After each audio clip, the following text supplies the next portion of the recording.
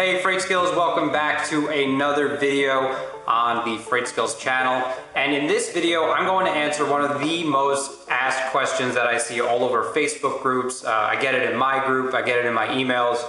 I get it on a daily basis. It's a topic that people really want to know about. So before I tell you what it is, unless you cheated and read the title already, make sure you like and subscribe to this channel so that you don't miss any more of the premier information that you're going to get on growing your freight brokerage. Now let's get right into the hot topic of today's video, which is container drayage. Right? It's one of those hidden parts of the industry. Not a lot of brokers know how to do it, but everybody wants to get into it because it is full of opportunity. Now I'm going to explain why it's so full of opportunity, but first let's go over what you're going to learn in this video. By the end of this video, you're going to understand where you find container freight. Where does it come from? How does it work? We're going to go a little bit into those details. You're going to find out where do you find carriers for this container freight, right? Because not any carrier can just drive into the port, pick up a 40-foot high cube and go deliver it and bring it back. Now, if those terms don't sound familiar for you, this video is going to help you a lot. And lastly, we're going to learn what licenses and insurance do you need as a freight broker? Do you need any? And what do your carriers need in order to be able to transport safely and legally back and forth between the ports?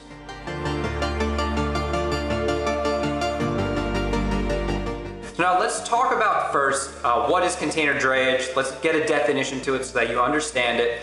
And let's talk about why it's so beneficial to get into, right? So container drayage refers to the act of bringing a container, whether it be an import or an export, from the port to a customer, and that's either to be loaded and returned for an export or unloaded and returned to be discharged, right?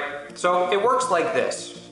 When a customer orders something from overseas, what happens is an NVOCC or a freight forwarder books the ocean portion of that move, right? So before a container comes in, it's on a boat. We know that. We see these huge steamships. We see them up. They're coming in with hundreds and thousands of containers. So the first portion of a container move starts out way overseas, right? A customer will order something from an overseas supplier. And now, before it gets to the port, it needs to go on the ocean, right? So that's booked by someone called a freight forwarder, NVOCC. We'll cover that in another video. That's a completely different industry in a sense. The fact is, it comes over here on a boat and then it lands in the port, right? We see these container ships, they're full of hundreds of thousands of containers. There's a lot, right? Every single one of those containers is a potential drayage job for you to make a little bit of money on. So if you think about it, the Long Beach port, for example, has about 8 vessels at any given time that are waiting to come in with thousands of containers. That's a lot of opportunity. So the drayage market is absolutely massive. And the good thing is, any customer that has truckload work has drayage work at some point because they're getting the truckload work from the drayage that's coming in, right? Either they're producing materials and then shipping it out, or they're getting materials in and then they're distributing it to major hubs, right? So that's why it's really important for you to get into drayage at some point.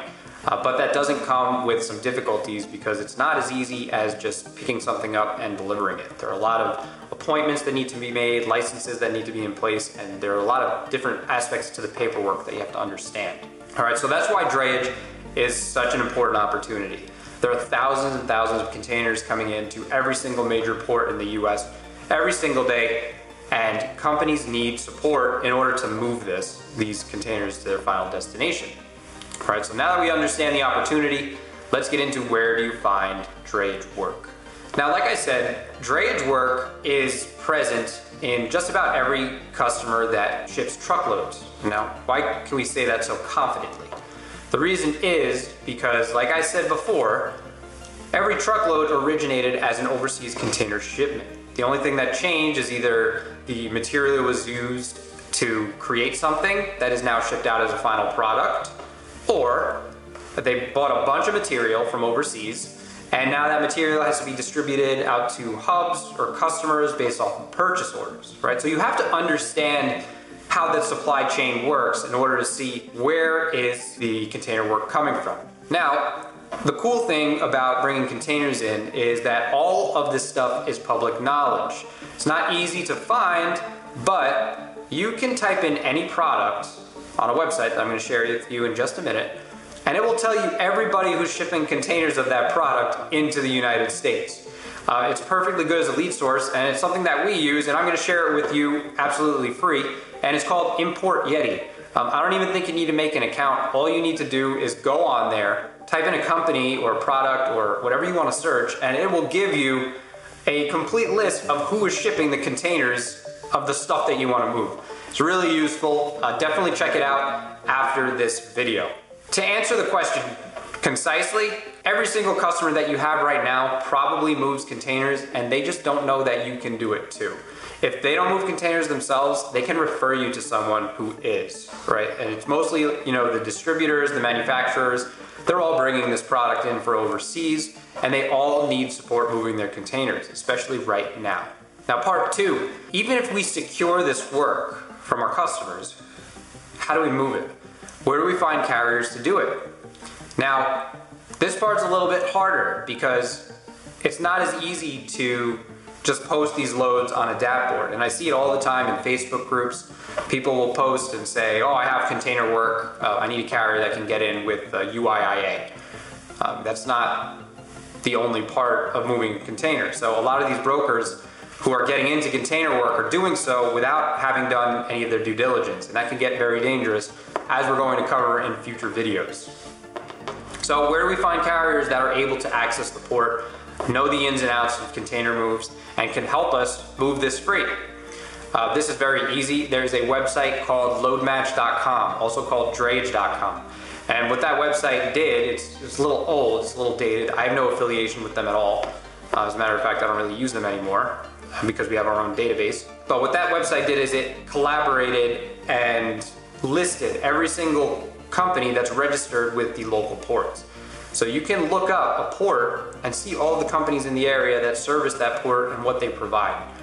If you pay for a subscription, they give you contact information and things like that. But I believe you can access it for free, and you can see down the list. You can at least see the company names, and then you can go and look them up for yourself, give them a call, and try to get them to cover your freight. So that's where you find carriers to move drayage once you get an opportunity. It's as easy as that. While it's easy to find the freight, it's easy to find carriers for the freight, you do have to have a little bit of a knowledge of what kind of licenses you need to move drayage freight, because not everybody can just do it. Now, for the good news is, as a broker, there are technically no licenses you need in order to contract a carrier to do it. Now, what you should do is you should have a SCAC code with the NMFTA. This will allow you to be inside the intermodal system. It's a 4-letter identifier code that they assign to you. Basically, it helps with other certain things. There's a lot I could talk about that, but if you're interested in moving drayage, register for a SCAC code. It's like 70 bucks. Do it as a freight broker, 3PL, and you'll be good to go. That's on the NMFTA website, which I will link down below. Again, that's a government organization. I have nothing to do with it. Now, for carriers, it's a different story. Carriers need to have a little bit more in terms of insurance and licenses. And the reason is because of the following. When a carrier goes in to pull one of these boxes out, a drayage box, that equipment is borrowed. The chassis and the container box are being borrowed from the steamship line and the port. So what happens is the carrier has to enter an agreement with both the port and the steamship line and say, look, I'm going to pull these things out. If there are any fees assessed for being late or being out too long or whatever it is, you can bill my company, right? I'm good for it. I have the collateral to put up. You can bill me if something goes wrong. The carrier then passes that responsibility on to the broker or the company who hired them, right? But that doesn't change that the carrier has more of a liability on their shoulders than we ever will as brokers. A carrier needs a few things. Number one, they need a SCAC code. The SCAC code is from the NMFTA, and what that does is basically gives the steamship lines, the rail companies, and the ports and rail yards a way to identify them, right? It's basically like their identification number. We have MC numbers, ports use SCAC codes. That's just how it works. They also need something called a UIIA agreement. Now this is a series of agreements, credit lines, insurances, whatever you want to call them, between themselves, the carriers, and the places where they intend to pull out equipment. Right, so a carrier who's registered with the Port of California might not be registered with the Port of Houston. Right, these things aren't interchangeable. There's not reciprocity. As an example, if you get a firearms license in Florida, you might not be able to use that firearms license in New Jersey. It's the same deal.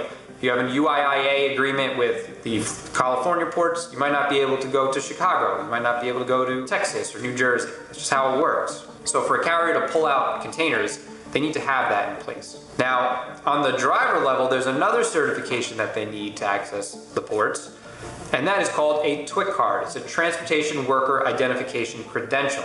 I actually have one of those myself, and what this does is it gives you access to private areas of government properties, like the ports and the rail yards. You can actually get one for yourself too. It just requires a background check, an interview, and fingerprints.